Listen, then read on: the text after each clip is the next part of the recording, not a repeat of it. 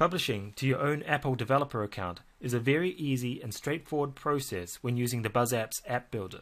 But first, you need to create a distribution certificate. This video will walk you through the process of setting up your own distribution certificate. First, log in, and then at the bottom of the page you'll see Distribution Certificate. Create a certificate. And here are the step-by-step instructions to creating your own distribution certificate. We will follow these instructions now. Go to developer.apple.com/iOS. Next, sign in.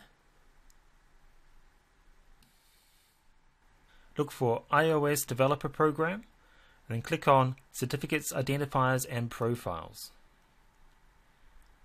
Now you'll see iOS Apps. We're going to click on Certificates. Next, click on Add, and we're going to select Distribution, App Store and Ad Hoc. Continue.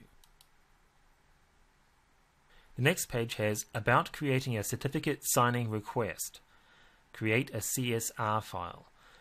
We're actually going to use the CSR file created from the app builder, so we go back to the instructions and click here to download request.csr. This is on the page of instructions that we have. So click here to download a CSR file. Save that to our hard drive, and even if you have a Mac, do not generate a new CSR file.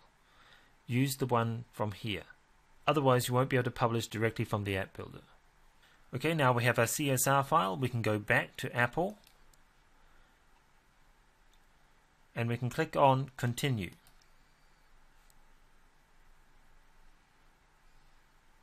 Now we choose File.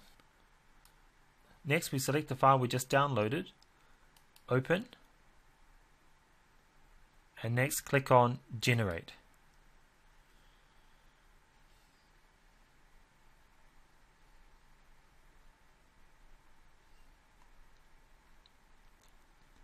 Now we can download this file. This is our iOS distribution certificate.